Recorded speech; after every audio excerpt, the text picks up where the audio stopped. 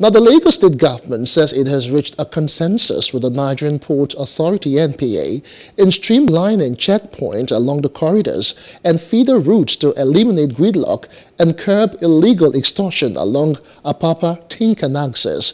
The special advisor to the governor on transportation, Fayinka, said this at a stakeholders meeting with transport unions in Lagos on Monday. Now, Fayinka said that the state government would enforce zero tolerance on illegal extortions and activities of miscreants along the corridor through special mobile court created to address the challenges.